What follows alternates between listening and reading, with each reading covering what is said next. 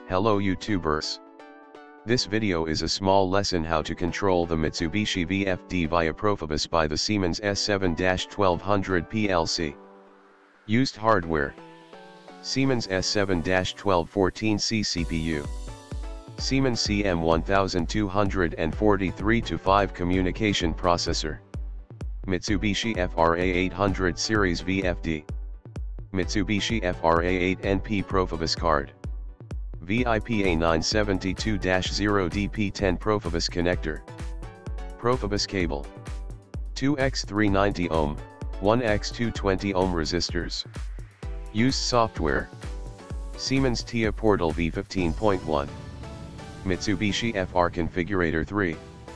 First of all, let's make a hardware configuration in the TIA Portal. As for the new project, you need to add the device. To add the device, click on Add the new device in the project tree. An Add New Device dialog will open. Click on the controllers and select CPU 1214C DC/DC/RLY and click OK.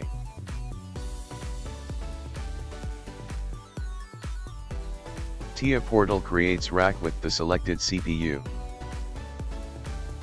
In the Properties, General tab, Profinet interface, let's add new subnet.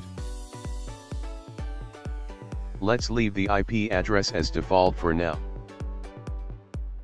Next, let's add the Profibus communication processor from the hardware catalog. It can be found in the communications modules. Drag and drop the selected module the rack's position 101. Let's add the Profibus subnet. Leave the Profibus address unchanged.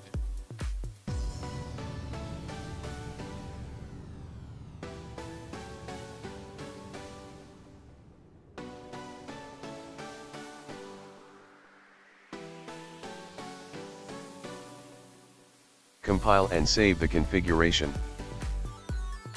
After the configuration saved, let's switch to network view. Here we can see the configured PLC, Profinet, and Profibus networks. From the hardware catalog, insert the Mitsubishi A8NP station.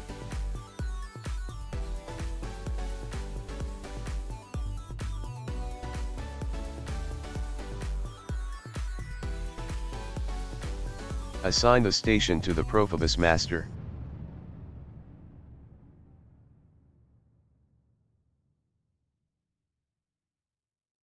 Give it a name you want to.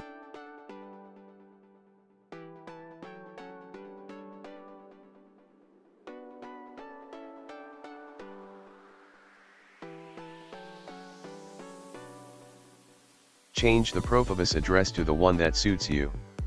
It must be the same as had been set in the VFD. Click on the station and then click Device View.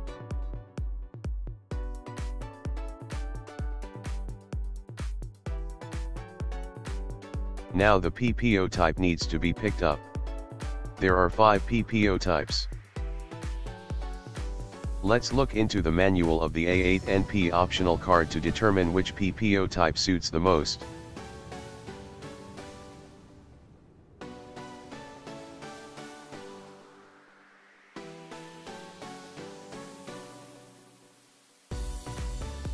According to the manual, to control the VFD it is enough PPO type 3. It contains 2 input words and 2 output words. First input word contains control bits. Second input word is the set point of the frequency.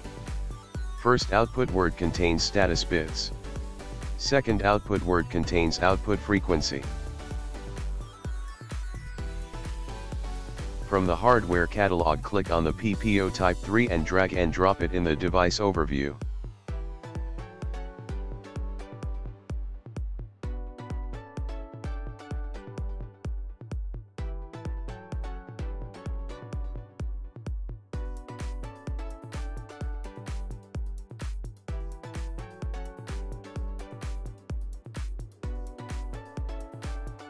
Get back to the network view.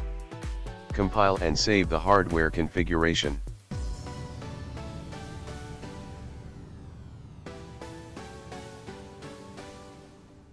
Hardware configuration in TIA Portal is finished. Next is the configuration of the VFD. It will be covered in my next video. Thanks for watching.